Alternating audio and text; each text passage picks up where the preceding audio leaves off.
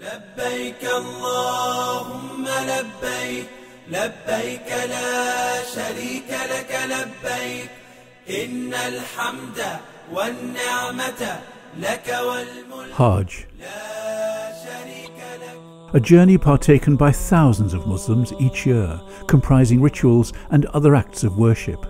These rituals actually predate Prophet Muhammad, peace be upon him, and date from the time of Prophet Ibrahim or Abraham. Among these rituals is the act called Rami.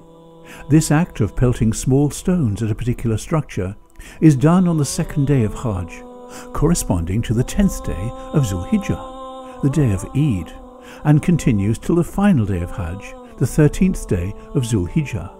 7 small pebbles are thrown whilst chanting Allahu Akbar at 3 different wall-like structures. What is the reason and significance of this?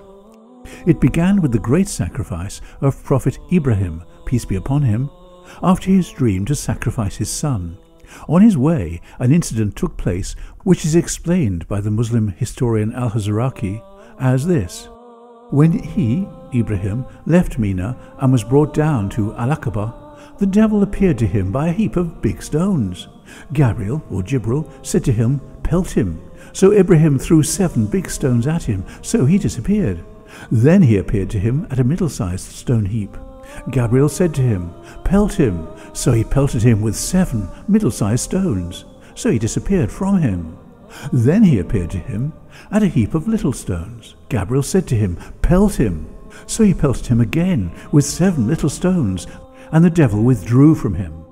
Muslims therefore pelt stones, recreating the action of Prophet Ibrahim, peace be upon him, to signify their hate of Satan, and so that their carnal desires to sin will also be removed.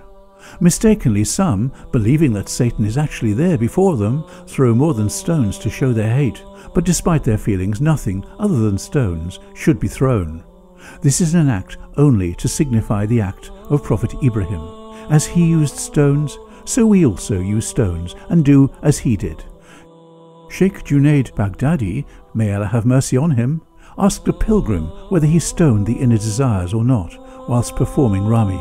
He said no. Sheikh Junaid Baghdadi said, "You did not perform Rami," i.e. the true reality of Rami was not accomplished. Rami, the act of banishing the evil of ourselves and the wickedness of Satan.